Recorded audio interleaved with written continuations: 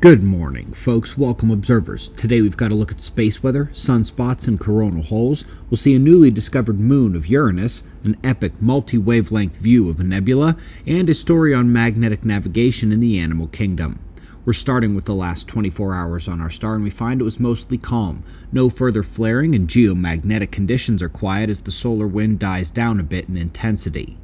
There was an interesting event that occurred just behind the limb. Watch for a coronal ripple around the outside.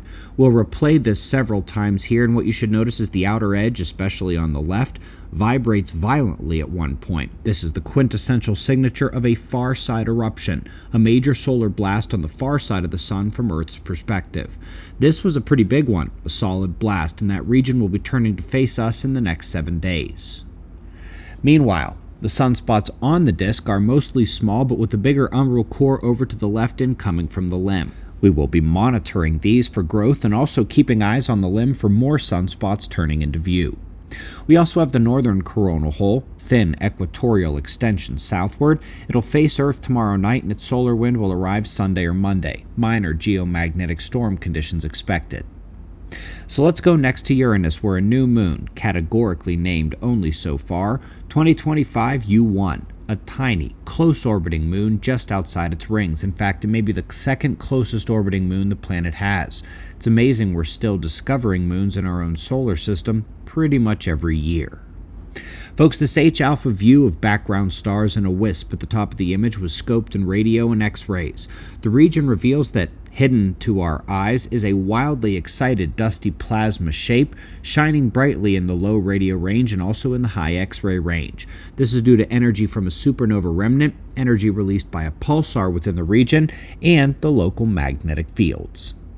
Lastly, folks, excellent paper on whale navigation. They focused on blue whales and humpback whales and found that geomagnetic conditions and solar position are the main drivers of their navigational behavior. This is a confirmation of the solar storm whale beaching study that NASA did a few years ago, and it reminds us of how much of the food chain relies on Earth's magnetic field. Birds, whales, turtles, sharks, fish, insects, mammals, plants. GoldObservers.com is sponsoring our documentary on the currently unfolding magnetic pole shift, the next cycle of Earth's catastrophe set to occur before 2050. GoldObservers.com is the place to catch up on precious metals prepping, keeping it in the Observer family. The documentary will cover the cycle, the catastrophes that will take place, and it is going to be free for everyone, thanks in part to GoldObservers.com. We greatly appreciate your support. We'll do this all again tomorrow. Right here, but right now at 6 a.m. in the new Valley of the Sun. Eyes open, no fear. Be safe, everyone.